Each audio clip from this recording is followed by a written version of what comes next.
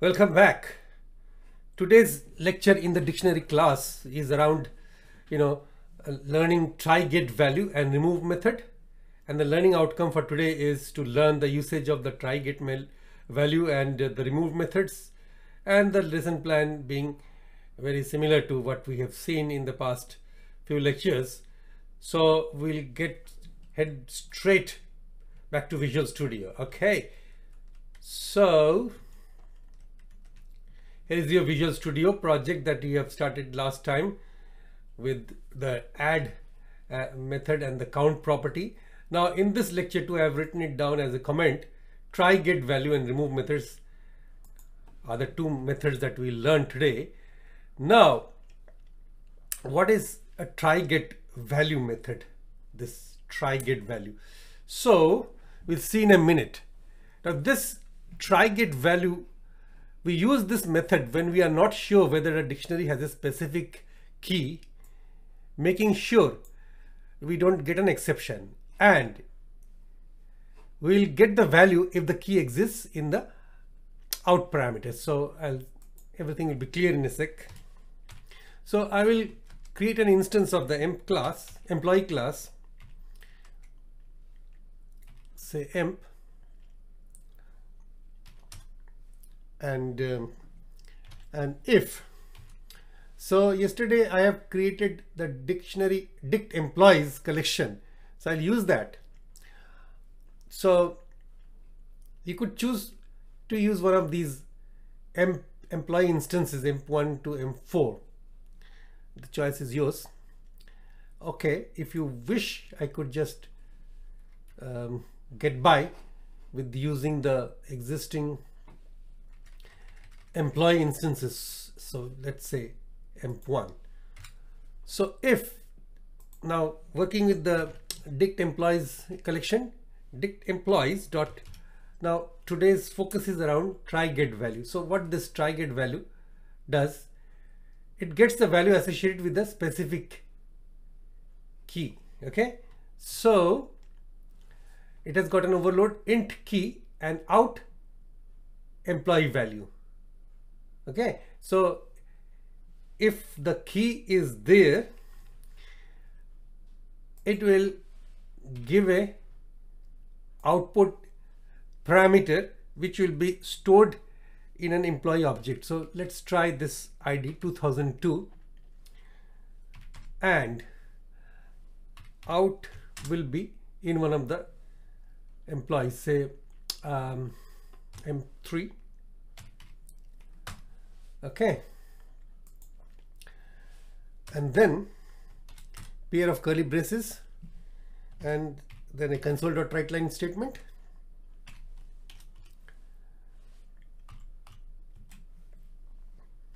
And then our now familiar string interpolation $, $ID equals. Now because we are working on this M3 object, so we'll go for M3 dot ID and then name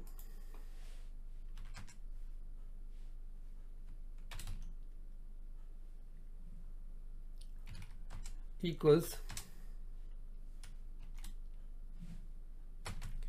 again M3 dot name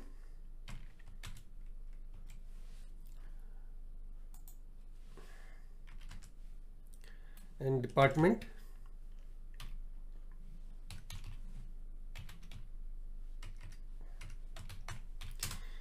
equals curly brace M3 dot department,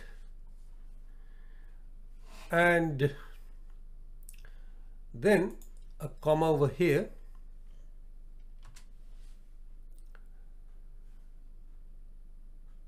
you don't need comma, so because this line is still continuing. So if you want it to be broken to the next line, then you could put a comma and terminate the quotes over here, and then put a string concatenation plus operator. But I can write the salary basically here itself, still put the comma,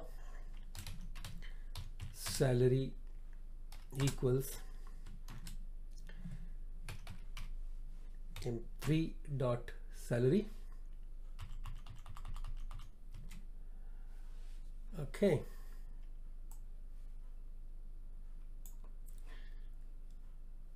And then the semicolon. So if I wish to put it to the next line, I can click and enter, and it will automatically include the concatenation plus. Okay, so that's magic. So it will automatically put this concatenation operator. Else, if the TryGetValue dict employee.TryGetValue, which returns a boolean true or false, if it returns false, then in the else branch, what will you do? Console.writeLine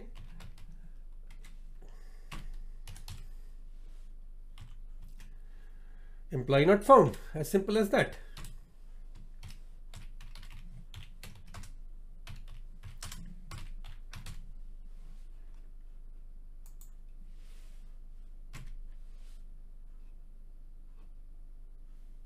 So why this one is showing? Sorry, it will no semicolon there. All right, so let's see what it fetches out. Okay, Control F5.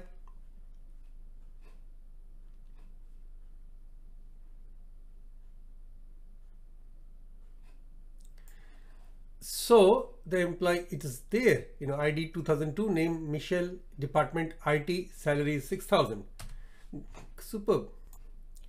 Now what I have done is that instead of the outputting it into the emp3 variable earlier, it will be outputting it to emp4. Now emp4 was originally initialized with this ID 2003, name Julie, department operations and salary 8,000, but once this application is run, it will be reassigned with the new values, you know, corresponding to this key. So in a second, I will prove what I am saying.